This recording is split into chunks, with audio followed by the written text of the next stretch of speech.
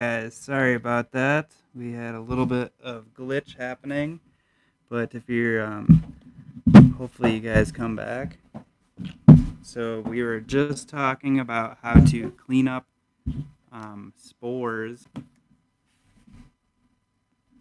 and we're starting to field some live Q&A. So let's go live on TikTok.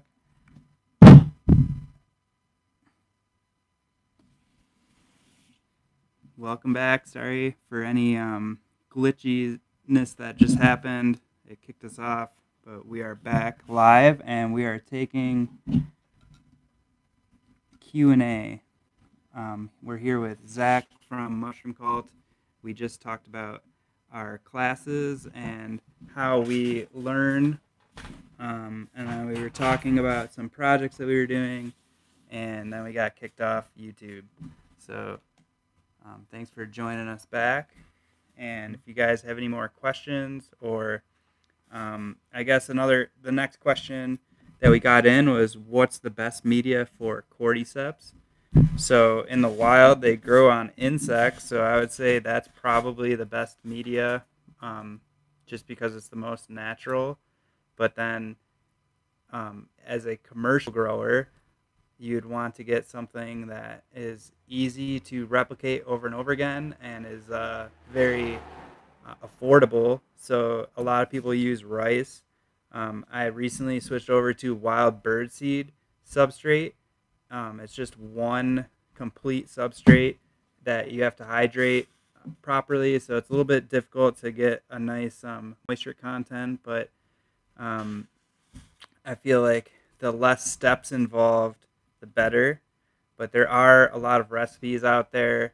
The Cordyceps Cultivation Handbook has a whole list of different substrates you can use, and I have tried a handful of them. My favorite from that book was the moo moo substrate, so it was just cow milk, and rice. That seemed to produce some pretty good fruits. What are your thoughts on cordyceps? Yeah, I've just done rice with what was the recipe? It had kelp and it had some like glacial rock dust, and I haven't played with a lot of different substrates, so I'm not sure what all the difference is. But if you look at the recipes for them, they're really widely varied. Like some have eggs, some have milk, some have all these exotic minerals. Some of them have really complicated mixes, and that just seems strange to me that there's such a gigantic wide variety of really complicated mixes. And you can also grow it on just plain rice, but you'll get varying results. All right. Could you guys give us a thumbs up if you can hear? We had some glitchiness happen, and I'm not sure if our audio is coming through now. Someone says can't hear anything. Having lots of problems today. It's a rusty. All right. How are Morchella experiments going? So I just planted them, so I would say they're going well, but there's really not anything to observe. So this audio is working. Maybe I'll just try unplugging this one. All right, guys, can you hear us on TikTok? Give us a thumbs up if you can hear us. There's some audio problems. All right, sounds like we're good. So hopefully the internet is in our favor. If you guys missed, we were just talking about how Zach and I are going to start our classes again soon. So the schedule is up on mushroomcult.net. We're doing in-person classes. They are almost sold out, or did that November class sell out? There's still one slot in November. One slot in December November. sold out. December sold out. And the other ones are on sale. Yeah, so if you want to take an in-person class and learn everything you need to grow mushrooms, we're going to be doing them in Denver. We have a really dialed in 2-day schedule, and it goes through everything from spore all the way through fruiting, and you get to make all the materials that you'll be using, and then you get to take it all home. So it's a really fun class, and I'm excited. And We are taking some questions. If you guys have any specific questions on how to grow mushrooms, just let us know. So it looks like we are getting some people on TikTok too. So I can't speak that language. All right. So what is?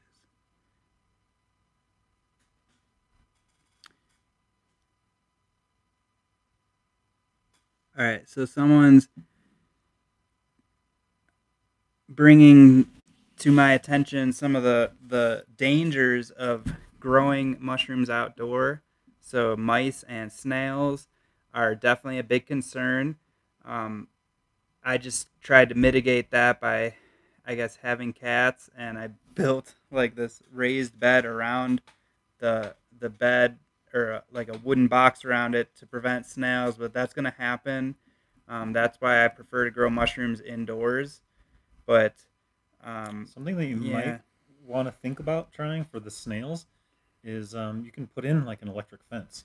If you electrify Mm-hmm. a wire border, like maybe nail it to your wood so that it's not so it doesn't ground. Mm-hmm.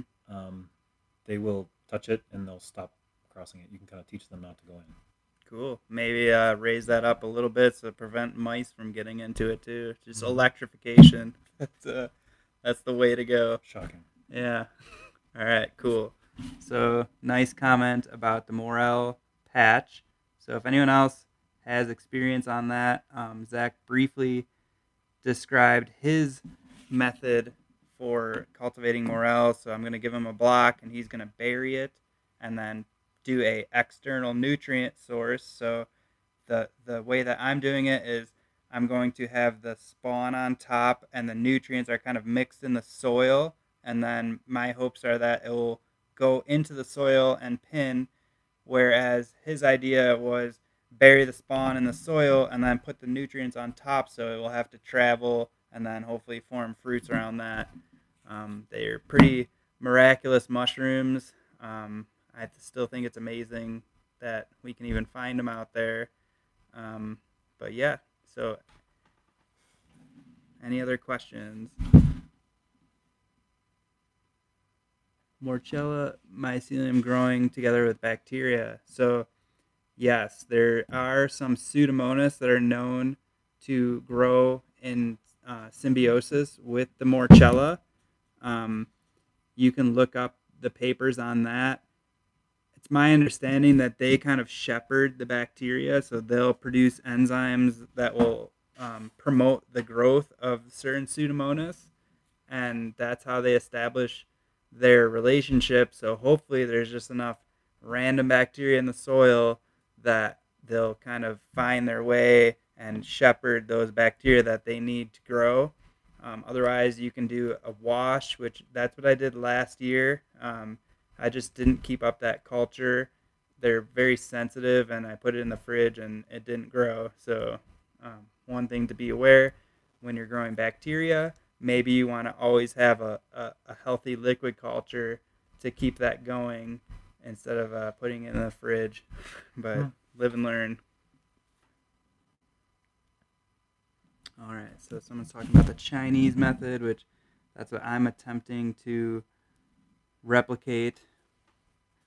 Do you watch Everyman Bio?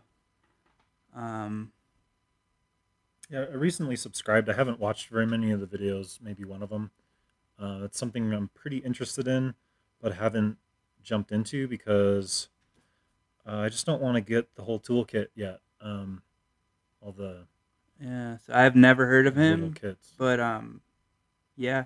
So bioengineering, I guess that implies CRISPR-Cas9 or just plasmid Hmm. um, transfers. But I am interested in that. I just don't have the infrastructure, so that's a long-term goal of What that mine. guy's doing in his living room? Yeah, What infrastructure? We can do this in our living room. kind I'm of. just teasing. Yeah, yeah. So I come from a medical lab background, and my ideas, I guess, are just a little bit too precise. But CRISPR is fairly easy. I would just like to be able to run the sequencing, and there's the mini PCR kit you can get, which I haven't purchased yet. It's coming down the pipeline, but when you run a business, you have to have priorities. So I just acquired some space, and now I'm going to build a new Quonset building, and I'm going through all the permitting right now to get that done, which is, you got to have your ducks in a row. And then hopefully next spring, I'll be able to fruit mushrooms there. And then I have like this 5 or 10 year vision of what it's going to look like. And somewhere along the line, I want to get some lab equipment, unless someone is kind enough to lend us some. But that's kind of a long-term project. For now, I'm just focusing on cultivation and breeding. So I'm going to be doing a extensive breeding project, which is very low tech. But I would love to start cataloging all the different genetics. I just don't have uh, the tools yet to do that. Professional techniques, but try to make them doable at home. Yeah. So when you're doing PCR in your living room, there is a huge risk for antigens, or I guess just dust particles that would be interfering with that PCR reaction. So I question the legitimacy of this right off the bat, but I could be wrong, and maybe he's very sterile in his living room. It depends on what it looks like, or if he has a flow hood. But my experience doing PCR, it has to be, BSL-3. Any dust particle is going to interfere with that replication. So when you're using expensive reagents like Master's Mix, you want to do it correctly. But I have not seen his videos, so I don't want to downplay anything that he's doing, which he could be doing a really good job. I haven't seen it yet. Even when you're doing the PCR, even just having a little piece of the auger from the Petri plate, that can interfere with the genetic results. Mm-hmm. So we did mess around a couple times with that mini PCR kit, but I feel like we had questionable results with the electrophoresis. There's so many things that could go wrong. So I believe in the science, but I also believe in using the right tools. So that's kind of like building a house with a hammer and a nail. You can do it, but I would prefer, the modern technologies of today so you can build a much better house. So that's my philosophy, but it's really good to get people thinking about these things. And Someone says, "Is it muted?" Is it Mine, muted? Nobody's watching, maybe because the sound doesn't work. I don't know what's going on there. All right, so no sound. We're not getting sound on. Yeah. But people are hearing it on YouTube. Yeah. So sorry, we're having some more technical difficulties.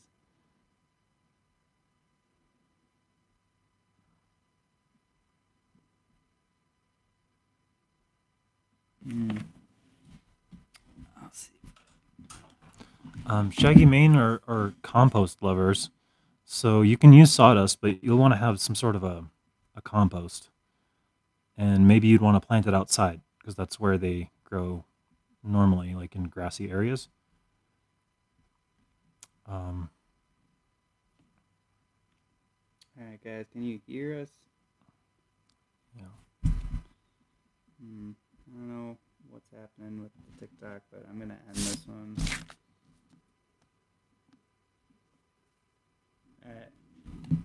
All right. Sorry about that. So we'll just focus on some of these questions coming in on YouTube. Someone says, "I wrote to you a long time ago to work together in a scientific project about mushrooms and cancer." I don't remember seeing that, so maybe send me an email. Mushroomcult.net has all my contact information. Sorry, I missed that. I didn't notice that. All right. So someone asked, too late in the season to inoculate outdoor beds in Denver. So I don't think so. I have some King Stropharia that I'm going to put another layer on my current bed. I've got some Bluefoot that I'm going to do within the next couple weeks. So you're not going to get fruits this year, but you can still plant the mushrooms and then just water them in. And then when the springtime rains come, you should get some good flushes that way. What are your thoughts on doing logs or other Um, outdoor projects? I feel yeah, like I mean, you probably want to give them enough time before it freezes. And we're getting here in Denver, we're getting surface frost. Like a couple days ago, there was a good surface frost that killed some sensitive plants, but the soil is not going to freeze until it gets down into the 20s, which is not in the forecast anytime soon. mm, So there's still time for biology to grow. Um, but yeah, like if you're getting in towards like cold winter, that might be a little too late to inoculate. A little late, just wouldn't give it the best advantage. yeah. All right, so some more questions coming in. Pluratus austriatus, so that's an oyster mushroom. Um, some people talking about some cubensis cultures. So good luck with that. Your first grow. Just be prepared if you fail, but don't give up. How long do Prestos hold up? So I have I one from the 70s. yeah, so at least 50 years. Yeah. You might have to replace the O ring or the rubber seal. I've had to do that twice since I've had it, just since I've Mm, been using it the last couple of years. yeah, I did mess up one of them because I ran it dry. So you want to make sure you don't do that, and then the bottom like bowed out. But overall, they last a really long time. So someone asked mushroom Yeah, the season. mushroom Yeah. season, I mean, it still continues, I guess. Some people are finding oysters and a few other things. Enoki's a winter mushroom. A couple weeks ago was, I guess, like three weeks ago, there was a lot of shaggy manes coming up. I mean, the season really continues until it's solid frozen, but it's basically over. Like end of early September is usually when it ends in the Mm-hmm. mountains. Then early spring, February, March, you can find enoki's. You can start finding other cool season mushrooms. But then like May and June, it gets big. End of July and August is really the season that everyone looks forward to. Mm-hmm. So someone asked about the syringe filters. So reusing syringe filters, I've used mine for about a year straight now. As long as they're not discolored or warped, I feel like you can use them. He actually manufactures these really nice mycology lids, which is our on our Etsy Fresh Fungi. They have glass filter beads, so superior to the Tyvek ones, and I haven't seen any kind of wear and tear on those. The thing that's starting to go is the injection ports. So if you have any extra of those, I would like to swap some out. Yeah, But yeah, as far as those the syringe filters, they've lasted through at least I would say 12 or 13 autoclave runs, and they're still working fine. yeah, they should work fine. I like the glass filter because it's not using the Teflon. Teflon is like one of those chemicals that it's a forever chemical, and I don't know. There's some links to cancer that seems like are trying to be covered up. It's not something that I would want to spend money on and encourage that business, like all the non-stick things. So glass, I like glass. Glass is reusable. It comes from a natural source. You can use sand that's not good for concrete for glass. Yep. So what about those little? They were like the add-on pieces of silicone. The remember that one lid that you made that is Uh-huh. like the media extractor? Yeah, so I've had trouble getting the parts that I need. Like I have a Yeah. surplus of some of the parts, and some of the other parts are difficult to get. So that kind of put me on hold Mm-hmm. on working with the extractors very much. I should probably look into it again and see if the parts are available. All right. So someone can oyster mushrooms digest self-healing injection ports? So I don't think so, but it depends. I guess it depends what you're using, like a silicone. Yeah, I don't know what it's made of. Like, yeah, there's several different varieties, and I do see mycelium growing on them and in that little cavity, Mm-hmm. but I don't know that it's actually digesting it. Um, but mushrooms are resourceful. They are Mm-hmm. factories of an incredible chemical language that takes apart the world around it. Um, so that it wouldn't be a surprise to me that they could eat plastic or various rubbers. Mm-hmm. If it's made of some sort of a petroleum product, then yeah, oysters have been shown to eat petroleum products. So Mm-hmm. um, Feed it something else in your liquid culture. something better. Yeah, because if it's eating your injection port, that's probably not the best recipe. All right, I wish these would just stay up. Um, don't understand the use of the syringe filter. So the jar or LC. All right, so maybe yeah, we did do a video about the evolution of liquid culture last year. So if you want to go back and check out, I think it was like Fungi Friday number 4 or something. But I think you do a good job of explaining the whole displacement with. Sure. Yeah, maybe I'll go grab one real quick. Okay. Yeah. So what is a syringe filter? There are lots of different kinds of syringe filters. It's like usually it's a plastic disc that inside has a filter membrane of some kind. The ones I like to use are glass, and they have different pore sizes, so you can filter uh, different products. Some of them are hydrophobic, some are hydrophilic. So what they're generally manufactured for is putting on the end of a syringe and pulling a fluid through, so that like for example, you could put it in blood, and it would filter out the blood cells. So you might just get some of the plasma. I don't know if that's a actual use for it or not, but you can filter out dirt. You can filter out. There's a test kit that you can use that you'd filter out mushroom tissue to pull off the reagents that are in there, and it's a filter.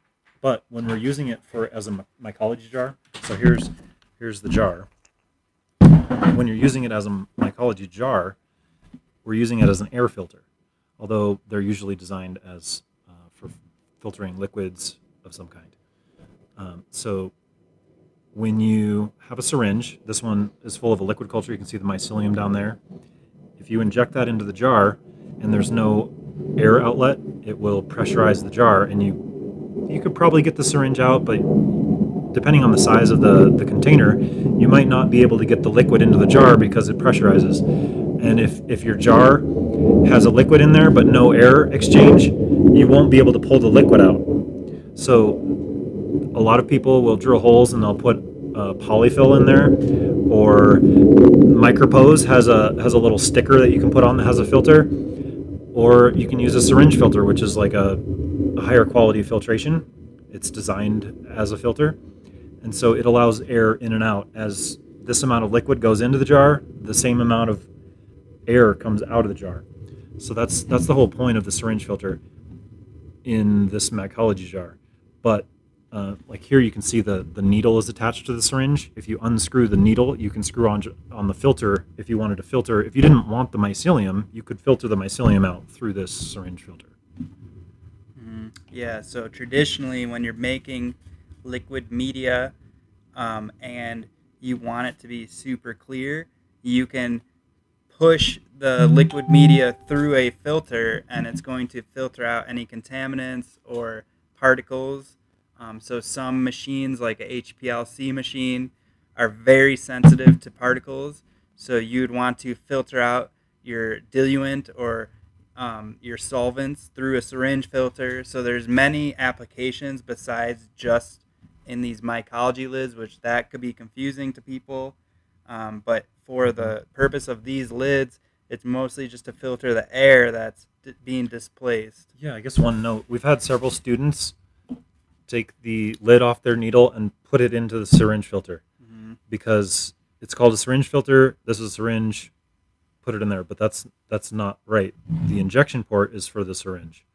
So I think I'm going to be calling these air filters for the class purposes because we don't want the needle touching any of this, and we don't want to poke a hole in our filter. So the needle goes in the injection port, the self-healing injection port. It's like a rubber that it rips open when the needle goes in, and when the needle comes out, it pinches back closed. Mm-hmm.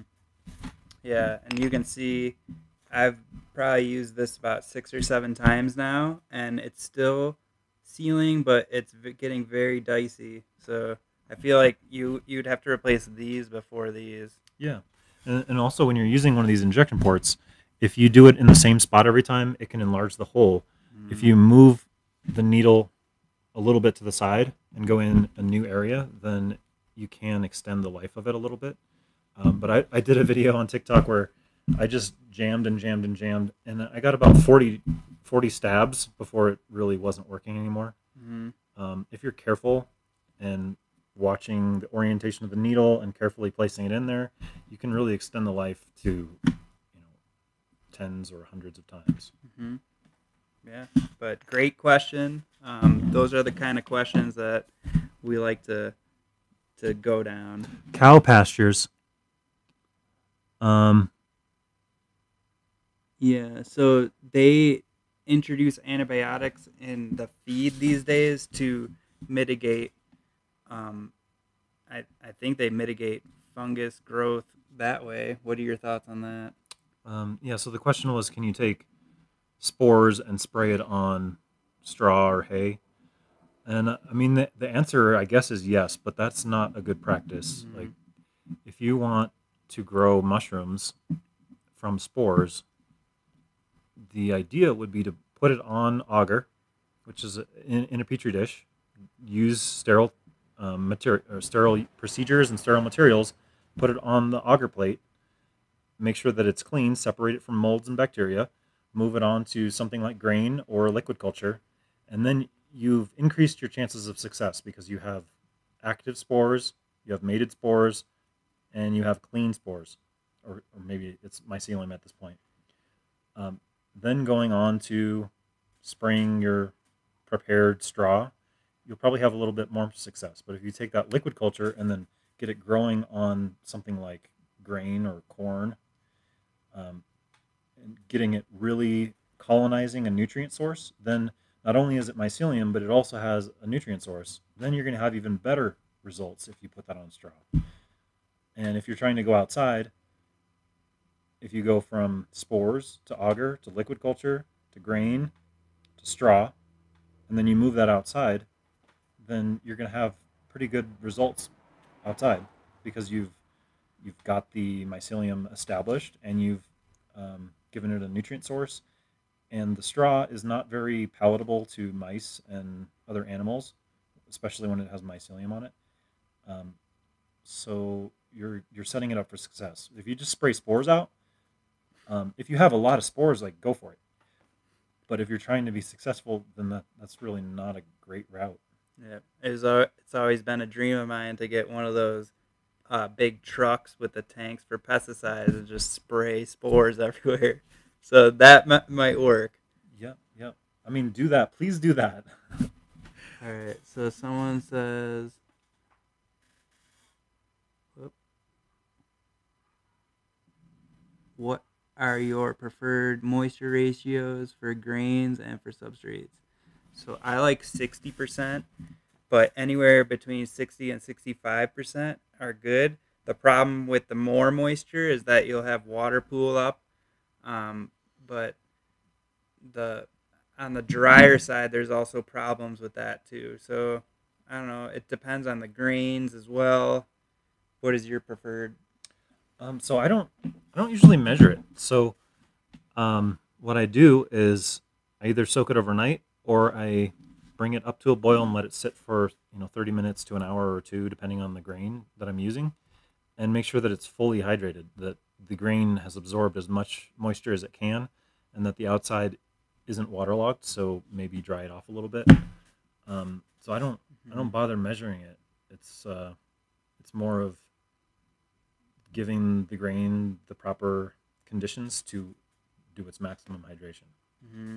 And each batch is going to vary from batch to batch, so it's kind of an approximation for me when I measure, but yeah, I mean, I feel like it can work in a huge range. Like in the wild, it could be really rainy, or it could be super dry, and you're still gonna get mushrooms.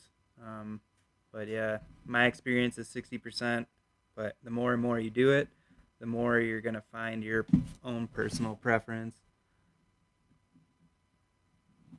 All right, so talking about brown rice flour. Yeah, if you haven't done the brown rice flour technique, you should definitely try. Earlier we were talking about learning, and you can learn by listening to other people, and you can learn by doing the techniques that they share. So one of them is brown rice flour. If you're a professional laboratory person, you're a commercial grower, and you've never tried PF Tech or brown rice flour technique, you should try it because the experience is fascinating. It's a really simple method. It's kind of a brain stretcher. If your background is laboratory work and petri dishes, it's really an out of the box kind of method. There's other methods like anaerobic digestion of like straw or wood that you can do outside without using sterile techniques. Um, Try these new methods. Like if you read about something on the Shroomery or on you see it on YouTube, even if it's wrong, even if it's stupid, try it and see what's wrong with it. Like experience what's wrong with it. Experience what's great with it. It's you need to keep learning. Mm-hmm. Yeah, I think that's one of the easiest methods to learn. It's like pretty much foolproof, and you can use these mycology lids for that too. So you can do your cake and then reuse this to make the liquid culture from that clone, and then there's a lot of tool out of this really simple contraption, and everyone has a ball jar laying around. So just make sure you get the straight ones and not the ones with the Mm-hmm. smaller lids, but definitely worth checking out. So someone asked about fungus gnats, and I saw my first three this week since May. So I had been combating them by just doing regular cleaning, but eventually they're going to find your way in. So what I do is I shut down everything for about a week or two once a year, let it dry out completely, and then they'll go away. And then you have to be super diligent about any air that's coming in, so you can battle that with positive pressure. Any cultures that you're receiving, or if you're taking in wild mushrooms um, to clone them, I always like leave them in a Tupperware for a few hours, because any fungus gnats will come out, and it's way you're kind of like quarantining that tissue. And then also yellow sticky traps and what do you have in your tent? I got a mosquito zapper, a small Yeah, those are mosquito pretty cool. zapper. It's not going to stop your problem, but it's kind of a way of monitoring. Hmm. You can use the sticky traps mostly as monitoring. That is not going to clean up your grow Hmm. room, but if you get a few on your fly trap, then you know what to do about it. There's bacteria and Hmm. fungus that you can apply to your grow room Hmm. in order to kill them. One interesting idea is on the sticky trap. If you collect a bunch of flies on there, some of them might explode with fungus, and maybe collect that fungus and culture that out and use that as a spray. Something that's already killing the flies. But yeah, my mosquito zapper is just sitting in the corner. It has UV light. It sort of attracts them, but they like the mushrooms more. Um, but yeah, cleaning. The Yeah. thing that really fixed it was I cleaned it out. I gave it a few days to dry out and no mushrooms in there. I put the fly zapper in there, and then I reintroduced clean mushrooms, and it's kept it pretty clean. Yeah. So fungus gnats are the bane of existence for growing mushrooms, especially agaricus or any compost loving. They're gonna find their way in. So the best way to battle it is to prevent it. Um, but yeah, they're I don't know. I feel like nematodes is another option. Hmm. I've done that before. Yep. All right. So someone asked about the Denver Mushroom Cooperative. Oh, don't go. Don't go. Yeah. I'm just kidding. Yeah. So What's the uh, question? Denver Mushroom Cooperative? Where'd you see yeah, that? it was a few back. Um, It just I said I what's go happening. I go to every one that's on there. I think there was supposed to be one last week, but nobody posted anything. Yeah. So I don't know. Talk to Travis or yeah, I think Travis is the one in charge of all that. But I think it's just getting a little cold because we were meeting outside and they lost one of the spaces that they were at because of COVID. And I mean, we're both interested in the Denver Mushroom Cooperative. It's just not, we don't run it. We're just participants.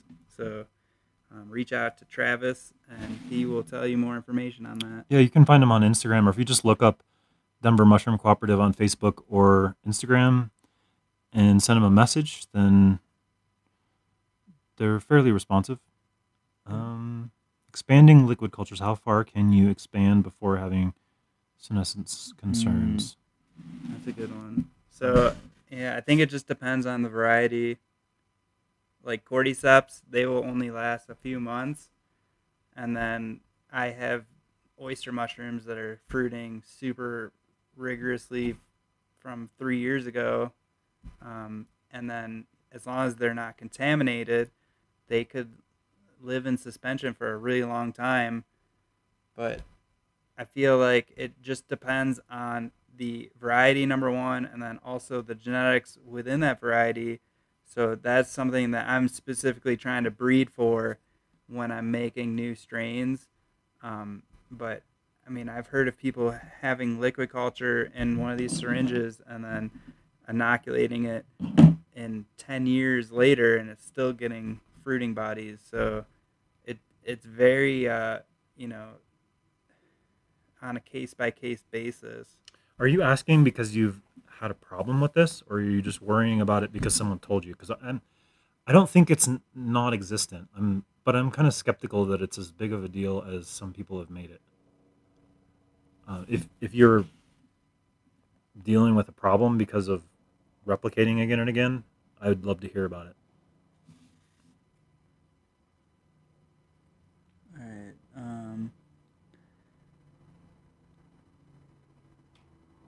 So people talking about hydrating grain in the cooker, the pressure cooker. So I guess no soak methods. That's what I've switched over to with doing the 5 pound grain. So you have to be careful when that grains or the pressure cooker is coming back down to zero.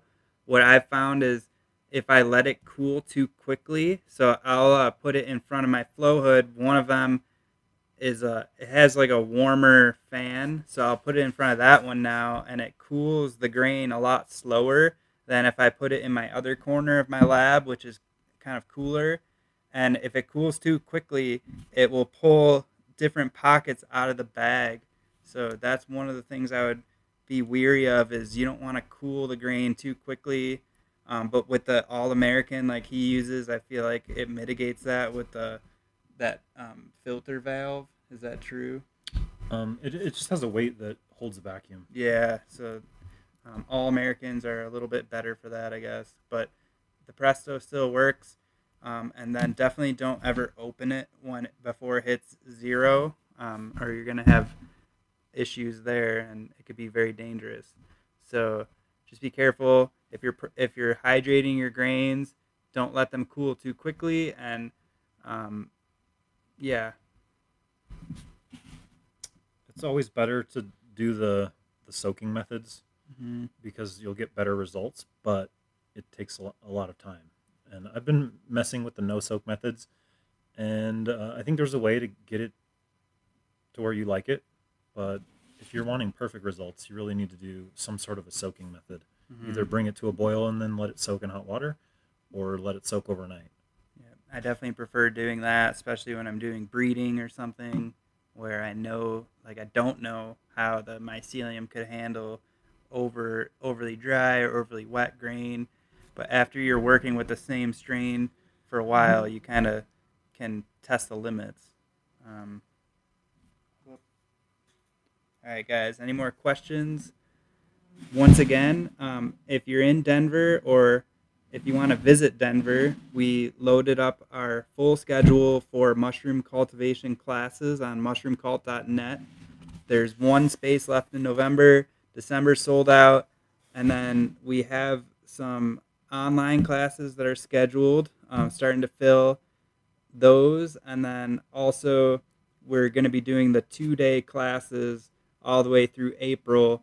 So come, spend a weekend and learn how to grow mushrooms. Or even if you know how to grow mushrooms, there's still a lot of value that you can gain by, you know, being with a group of people. We spend a lot of time just talking over these issues that we're talking about now, and I feel like it's very fun, and I'm looking forward to it myself. Nah, Someone yeah. was asking about testing for different mushroom compounds. Did you find Mm, a lab that does it? yeah. So that is has been very frustrating about finding a reliable lab. I've probably communicated with 5 or 6 labs. I've sent in samples to 2 labs, and I've yet to see any results. So if anyone knows, a reliable lab out there that will deliver the results, I'm still waiting. There's a place in Utah that seemed very promising, and I sent them some product, and I just never got any results back. So my theory is that it's probably very expensive to calibrate and maintain these instruments. So all these labs that are starting to pop up that are diving into this realm, they're probably not getting the consistent samples that they need. So that was one of the goals with the Denver Mushroom Cooperative, is to set up this public lab that people could get their stuff tested. But as far as testing for specific compounds with HPLC and mass spec, I haven't had anyone follow through. I know that there's a place in California that is doing it. They just haven't responded back. And I feel like they're probably just overwhelmed because of the demand. But um, I did find a lab that's doing all of the shelf stability and the safety testing. So testing for pesticides and pH stability and any contamination, and that is like the FDA requirements. But yeah, I'm looking for a lab still that will go above and beyond and test for cordycepin or hericenones. And as far as I know, there's no one out there that has provided results yet. All right, so someone says, do we sell augers? So we have pre-poured plates at Lion's Mane Equipment and Supply in Denver. I was selling it on Etsy, but it's crazy with everything that's going on in recent times with shipping. So I had so many problems with shipping that I stopped doing that, and now I only support local. But I remember you were doing it at some point. Do you still do pre-poured? No. There's a company, Tip of the Cap. They have Yeah, Tip lots the of. Cap, Mike Tyson. He does $1 plates. Just be weary because shipping is just out of control. There's a lot of damage these days, and I think it's just better to pour it in your own lab anyway.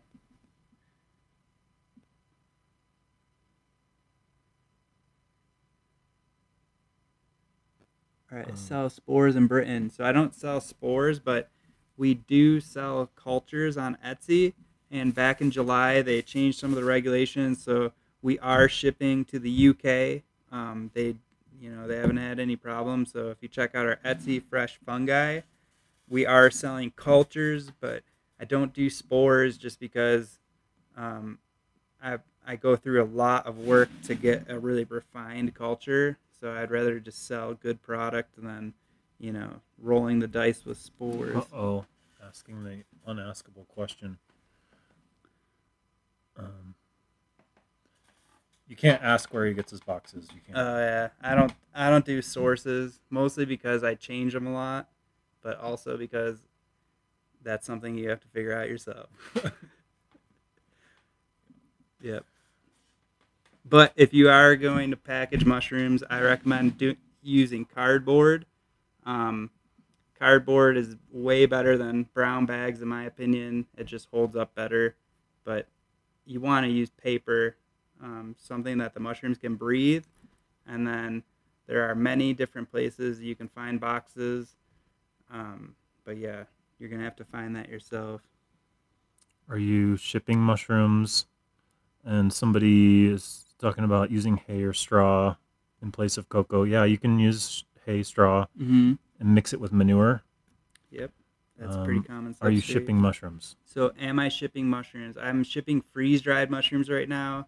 We did do some test rounds with Foraged.market. I did ship a few different varieties. We're trying to figure out what works best. The lion's mane came out good. King oyster came out good. The piapino and chestnuts just got destroyed. I'm just weary about shipping anything these days because it could take, even overnights are taking 3 or 4 days. So if someone's paying $50 for overnight and they don't get it, you know, for 4 or 5 days, then it's worthless to me because I don't want to eat that cost and I don't want people to pay for something that's just not happening. So once our economy kind of comes back to life, I'll consider shipping fresh mushrooms, or if we can figure out a better system than what we have now. But for now, freeze dried is what I'm shipping, and I'm going to reconsider once the market season ends. But my experience is that even if you pay premium shipping, it's not a guarantee. So, yeah, so that's where I am with that. So someone's asking about substrate pasteurization. It depends on what you're doing. Like if you're doing Mm-hmm. master's mix in with hardwood, you really need to sterilize it. So that needs to be. They Mm-hmm. were suggesting 200 degrees. You need to get to 250, which 250. is 15 psi or higher. Yep. Or And you can do atmospheric, but it has to be a really long time because mhm. you have to have enough time for any spores to germinate and get killed, um, which takes about 20 hours. Yeah. But yeah, if you're doing straw or low supplemented things, you can just pasteurize them for sure. Um, Freeze dryer. Highly recommend Harvest Right. They're American and they like I've got mine less than a year ago, and there's probably two models past the one that I bought. So Harvest Right, I will stand by them through and through. I haven't had any issues, and like I said, within 8 months they already have two better models out there.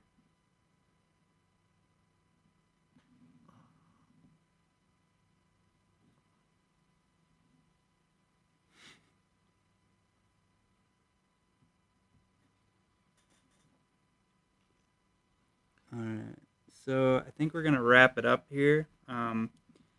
You guys can tune in to Fungi Friday. I'm going to be doing these more regularly now that the market season's coming down. We've got a couple lined up. So next week, I'm going to be talking with Sarif from Mystic Mountain Mushrooms up in Granby. He's a former student of ours, and I'm looking forward to hearing, about his journey. And then also, I'm supposed to be sitting down with Michael Nail from Mile High Fungi and Conifer. So some local farmers. I can't wait to talk with them. And then, like I said, we're going to be teaching classes with Zack here. And definitely check out his channel, Mushroom Cult. He's got a really good series on how to clean up spores. We're both on my favorite TikTok. video. Yeah. Aseptic in a septic world. Check it Yeah, out. don't Check it watch out. that one. Check it out. Yeah, all right. But I appreciate you guys. Yeah, if you have any more questions, feel free to email us. Zach's Mushroom Cult, and then I'm Fresh from the Farm Fungi. And check out our Etsy, Fresh Fungi. He sells his lids that he makes, and then I sell my cultures, and we both got swag. So if you want one of these cool shirts, check out his website, Mushroom Cult. My stuff is up on Etsy, You and got new. yeah, I recommend the white shirt. I'm still trying to figure out about like the whole printing stuff, and I don't I don't really make money on any of that stuff, but I think it's cool. So yeah, if you want a cool mushroom shirt, definitely check out one of our websites and stay tuned. We're going to be doing some more videos, and if you haven't signed up to our class, they're selling out quickly, so I highly recommend signing up sooner than later. All right, guys. Till next time, much love.